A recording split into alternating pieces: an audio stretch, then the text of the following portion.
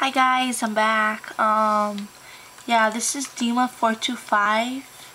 Okay, and today I'm gonna show you guys how to jailbreak an itouch 1.1.5 and 1.1.4. Okay, now here's my itouch. Okay, I want you guys to first of all go to setting, and then go to general, and then go to about, which is the first one, and then scroll down until you see version. You see version, make sure it says 1.1.5 or 1.1.4. Okay, now make sure it's connected to the computer. Okay, I want you guys to go to www.ziphone.org. That's ziphone.org. Now scroll down when you get there. When you see click here to download Xiphone main, please click there. Okay, now you have two options. If you have Windows, click on this one, and if you have Mac, click on the second one. I have Windows, I'm going to click on the first one. Okay, please download it, but I'm going to click cancel because I already did. Okay. Now, when it's done downloading,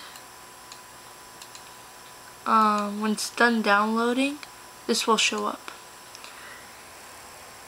And I want you guys to click OK, and then this other thing will show up, and then I want you guys to click unzip. When you click unzip, this will show up. Okay. If you have an iPhone, you can click the do it all, the first one, but if you have an itouch, click jailbreak. Where it says iPods are also supported, please click there. Okay, now it's jailbreaking, so your iPod will turn off and this will happen.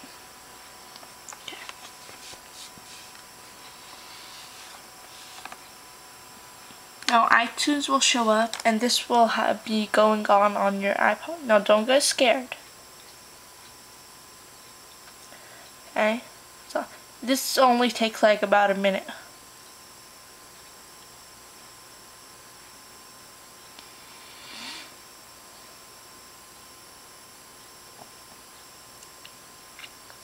Some white writing will keep on going. It's just jailbreaking. It's almost done. This will show up, and then on the bottom it says installing base apps.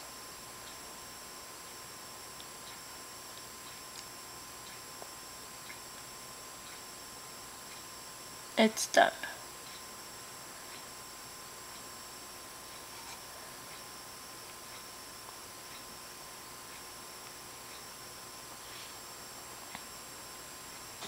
See the green line? It's almost done.